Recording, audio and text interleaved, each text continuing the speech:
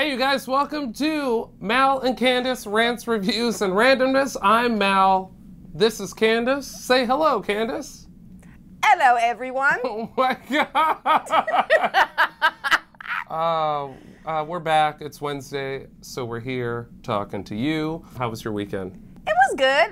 It was regular. I had shows, got some work done. Started watching season 1 of Games of Thrones, so now I can kind of start to catch up. I don't think the both names are plural. Games of Thrones. That's what I said. Just... There. Something happened this weekend that like used to piss me off. Like I used to get so mad when this would happen, but now I'm sort of over it because it happens all the time. And hopefully this happens to you too. Otherwise this episode is going to be pretty one-sided. Oh God. Some chick asked me if I was gay. Does that happen to you too? Do people ask you if I'm gay?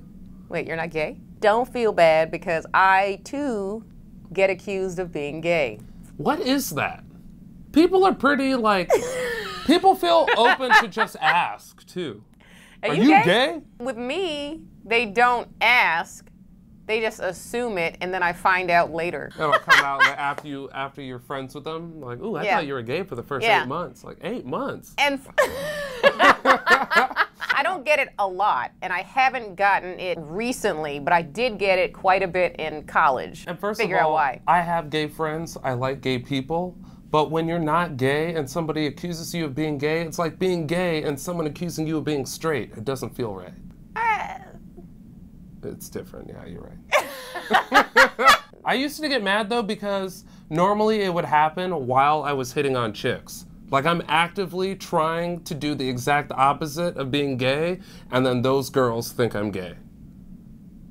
Did you twirl up to them? No. Here's my classic story. I went to this event one time, and I started talking to this girl. We had a good conversation for 15, 20 minutes.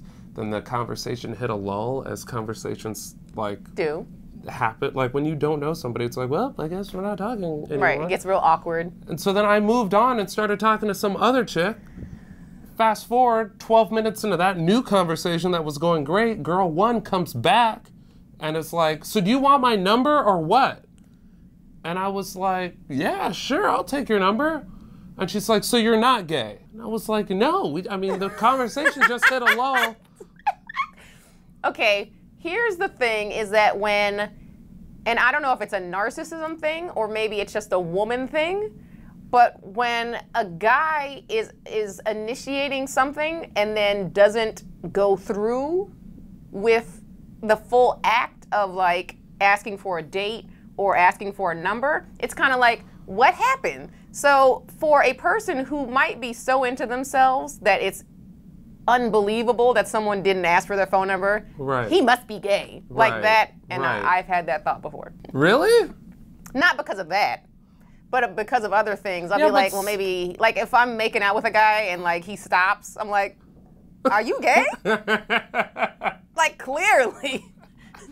Like if he stops to breathe or whatever? No, but like just like ends and then like that's happened to me before. Like I've been making out with guys and then like they don't do anything. Yeah.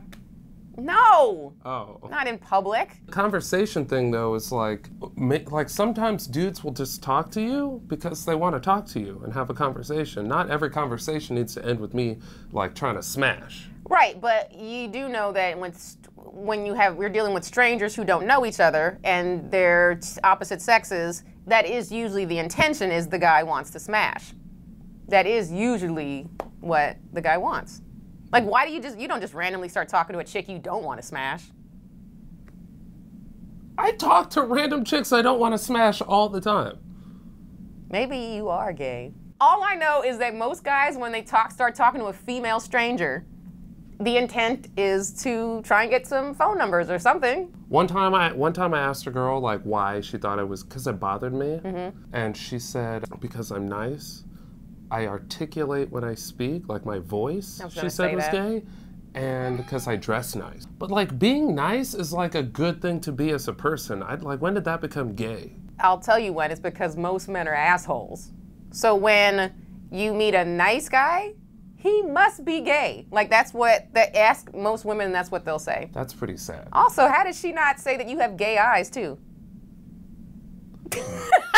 She just left that off the checklist? That should have been number 1. Why do people think you're gay, Candice? Well, they don't really anymore, I don't think. I've been accused of being gay. Why? I've been accused of being gay because I'm not slutty, and I've got female best friends. So like in college, me and my roommate, Adriana, we were really close, and neither one of us was sleeping around, and we were together like all the time. So to society, meaning that college campus, that translated as they must be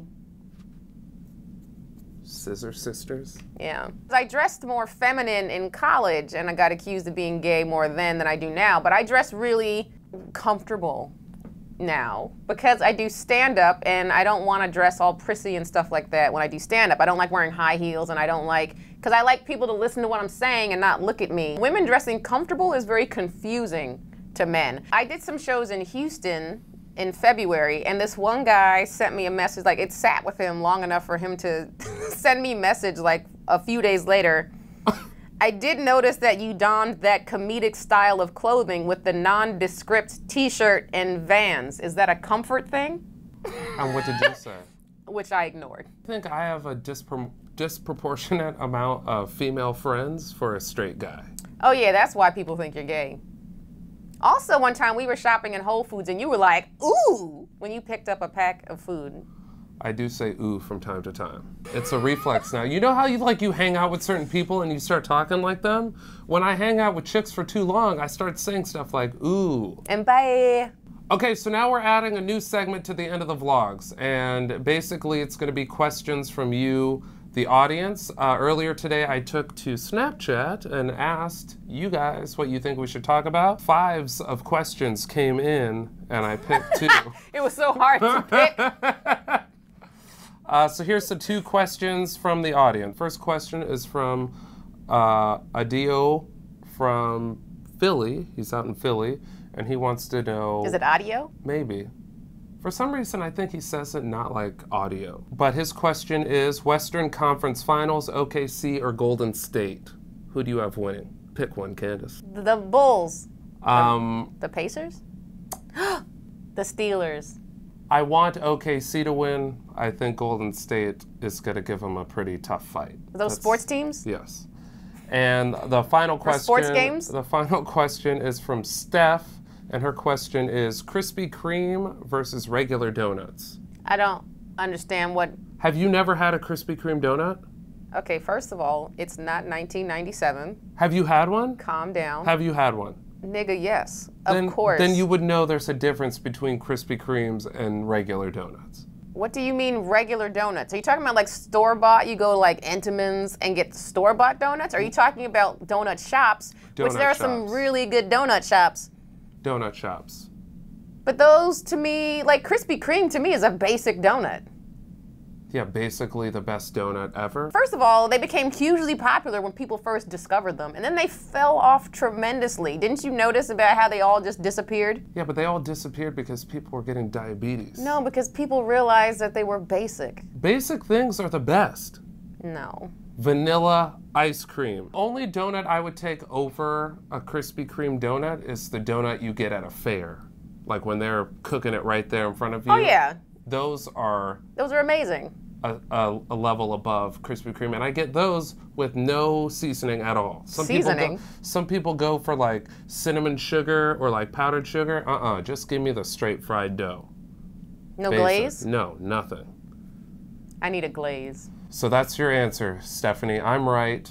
Candice is not really into donuts. All right, guys, thanks for watching Mal and Candice Rants, Reviews, and Randomness. We are here every Wednesday, so make sure you subscribe to our YouTube channel and make sure to follow us on Twitter and Instagram at Jokes by Candice and at Mal Hall.